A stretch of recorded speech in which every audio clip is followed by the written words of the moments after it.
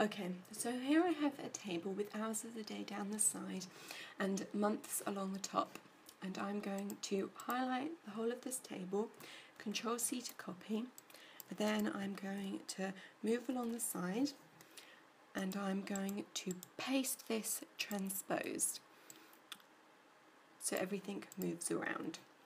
I'm then going to delete these headings and I'm going to number each of the months. I'm then going to create headings, this, and then I'm also going to create headings just above it. And I'm going to Control Shift right arrow, Control C, and Control V to move this top row here as well.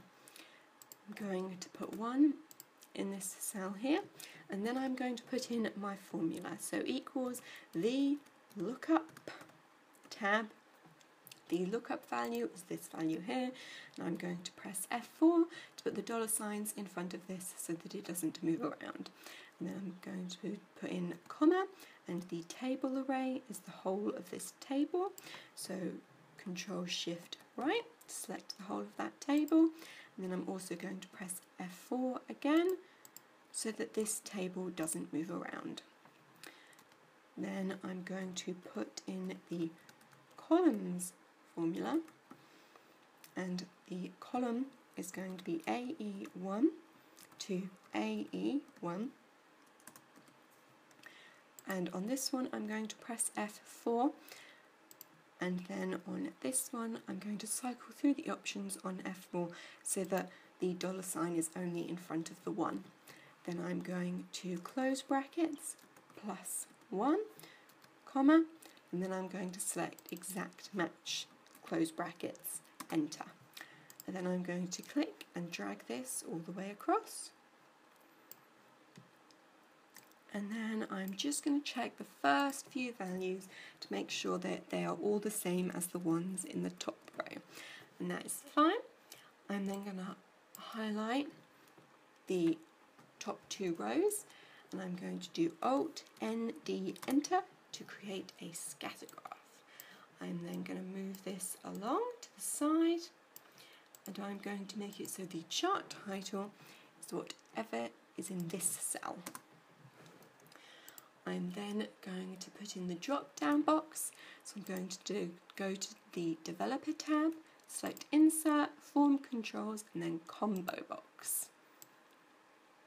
I'm going to click and drag to draw the drop-down bar, and then I'm going to right-click, select Format Control, then the input range is whatever I want to show up in the drop-down bar, so that is all the months here, and then the cell link is the cell I want the drop-down bar to change, so this value here. And then I'm going to change the drop-down lines from 8 to 12 so I can see all of my months. Then I'm going to press OK, and it will automatically change to 0. But now if I select any one of these values, it will draw a scatter plot for me. Now the drop-down bar will change whatever this value is, and every other cell in this row has a formula that is referenced to this cell, so it will change every single value in this row. And the chart is being drawn using all the values in the top 2 rows, so the chart will change automatically whenever you select one of the months in the drop-down bar.